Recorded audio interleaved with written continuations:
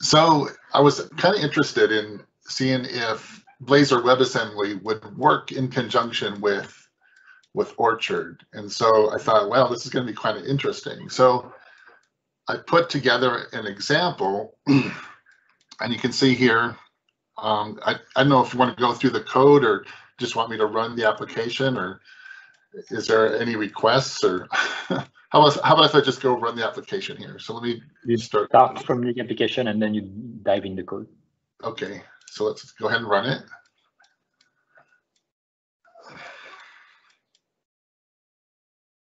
So is it a Blazor WASM project? Is it an Orchard module? Well, Blazor's basically runs in the browser, right? So it's an application that runs in the browser, just like if it was JavaScript. So you can see here's the first page, and this is a Blazor WebAssembly application. But if I go to like log, so the routing is still working for Angular or for Orchard Core. I can go to About, and I can even go into. So you made a module, or did you add the files in the main project? Are you talking about the Blazor assembly application? Yes, in this example. Well, yeah. So basically, I can show that later. Okay. Let me show. So that we can go in and log in here.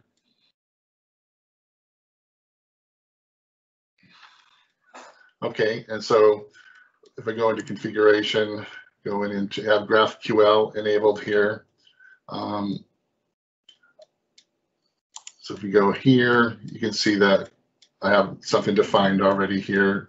If I go into security, I have OpenID Connect, so that I'm making sure that I'm a secure site, right?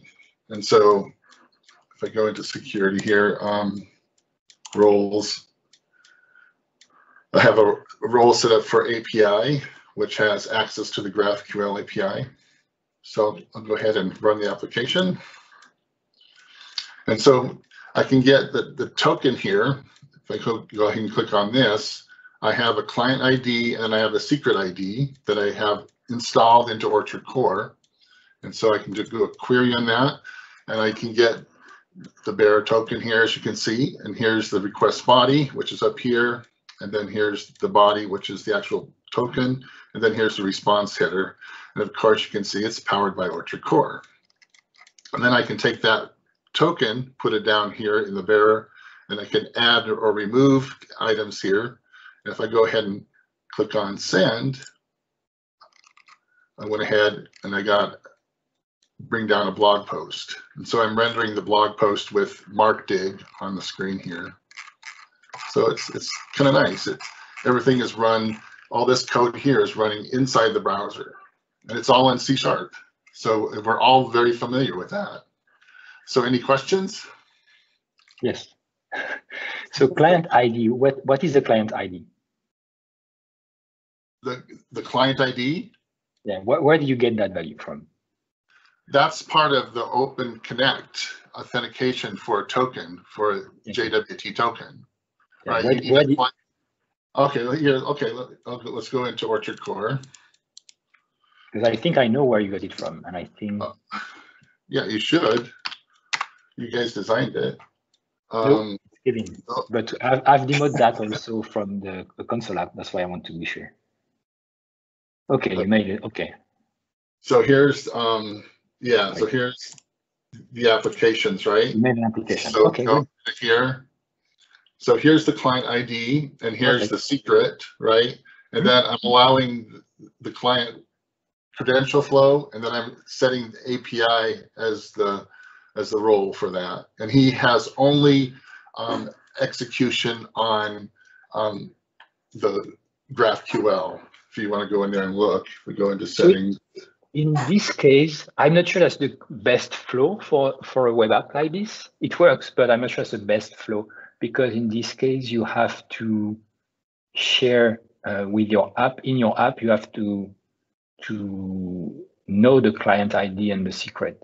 it's not in a web app. I think the flow will require an interactive exchange from the client. I think you could add some functionality in Orchard Core where we don't have to do that, right? So well, the functionality is here in the OpenID Connect. There are multiple flows. You see, there is the authorization code flow, the refresh token flow, the client credential flow, and I think you need the authorization code flow in this case. But because when I talked to Kevin about which flows to use and how to make the client credential flow, how to use it, for console apps, he said use the client credential flow. For apps, for disconnected apps, well, disconnected. For autonomous apps. But when you're in a web app, maybe it's better to just pop up the user. Oh no, yeah, because it's not the app that you want to authenticate, it's maybe the user. I don't know, maybe it's the app that you want to authenticate. It works, but I'm not sure it's the best one for a web app here. But that's better than no, that's at least I'm sure Kevin will be happy because that's better than no authentication at all. Yeah. Why you will complain? But that works. Okay, that's an application. That's what I wanted to check. It was not a user ID, it was an application ID. Okay, good. Yeah, so I'm following all the good things for Orchard Core. Maybe not the right ones, but yeah. That's okay. So and then I had another question. Oh yes, not more of a comment actually. Because I think I saw a video where you showed how to render the markdown, and you mentioned markdig. But can you show the GraphQL query that you're doing? Where is in the code? Yes. Okay. To render the blog post, because you say you are using markdig, which is by itself interesting because it means markdig works in Blazor WASM on the client side. Yeah. But it's interesting, but at the same time, you don't need to do that because GraphQL has a property to give you the process markdown already. Okay. Our implementation of GraphQL. So when you ask for the HTML body in the GraphQL query, I don't know if you find it in your code. It's in your code when you render the blog post. You must have code.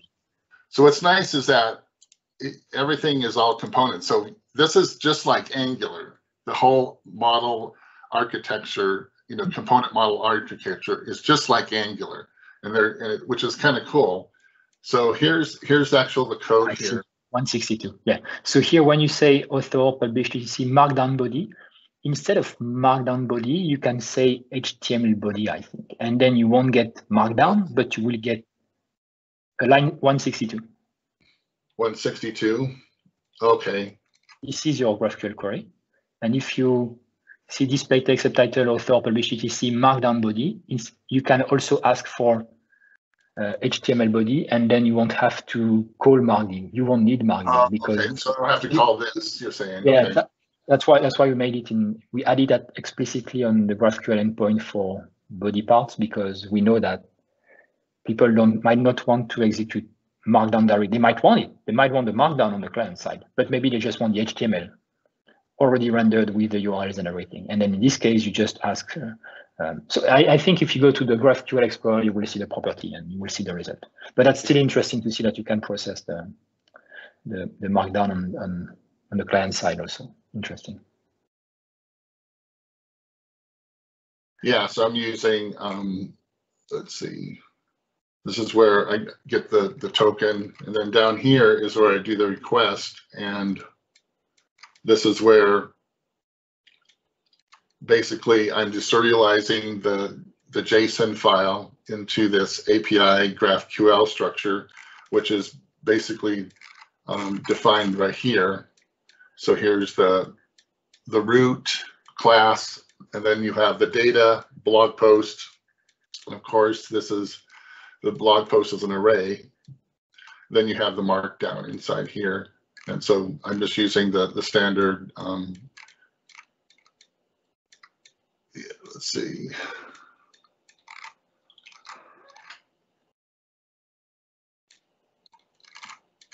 Yep, right here.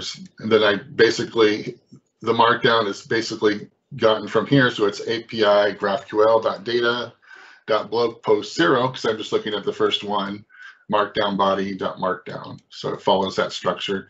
And this is where I'm actually doing the rendering here, I guess, is where I'm calling markdig and doing markdown to HTML markdown. So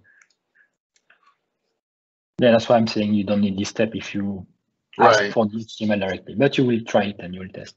And also you are creating a custom class to map the JSON payload to a POCO. I'm not sure, that's nice, but at the same time, it's a lot of boilerplate work to do. Well, maybe you have the function, right? You can copy your JSON file and then paste as C# code, right? So that's done for you automatically. Okay. So it's not that hard to do, but yeah, that's how Microsoft decided to implement that, which is kind of interesting because working with XML, I think it's a lot easier back in the XML days when they had the parser there, and then it would give you errors and all of that. So I think the XML worked a little bit better. You can do the same thing with the JSON document. You can get a dynamic version of the but there's a big war between Newton JSON and all these new Microsoft system text JSON. Yeah. So text. So they're kind of a battle right now, right? A battle royale with some people like this and some people like that. So that's kind of interesting. Well, the idea is that system text JSON is more integrated and is faster than Newton Soft JSON, but Newton Soft JSON has more features. I hear stories that Newton's faster than that. So, but I don't know. But no, it's not. Maybe for whatever system text JSON does, it's faster than Newton Soft JSON. And there's a lot of limitations too, I hear. That's why you want to switch to Newton Soft JSON when you don't have the feature in system text JSON. And that's what we do in Orchard Core. We use Newton Soft JSON because we have custom features that we use. Right. And also the DOM of JSON, JObject, JToken, JString, and so on, that are not available yet on system text JSON. So we can't manipulate a JSON document and build one dynamically like this. We can with Newton Soft. That's why we are still using Newton Soft. Right. And then version 5 has a lot more features. So I heard that's a little better and quicker. But not yet what we need in Orchard, which is sad, but that's okay. Okay, all good, very nice. Thank you.